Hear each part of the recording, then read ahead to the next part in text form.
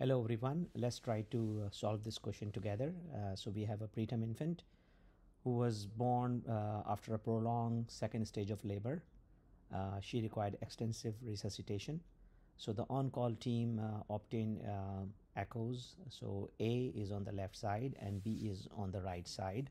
Let me show you the bigger one. So this is A. Again, take a look, pause your slide. And this is B.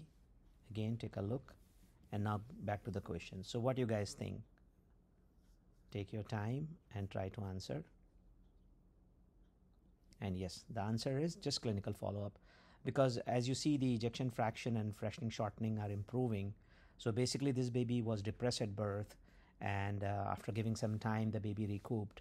So observation is important, and we don't have to really do much here because things are improving. So the idea is, like, functional echo should be part of neonatal care, and it's really in M mode. You can easily do it, and it's not like you need a cardiologist to do it. Just take that shot, or if the technician is there, you can ask the technician to put some numbers there, and the machine will calculate these two indices.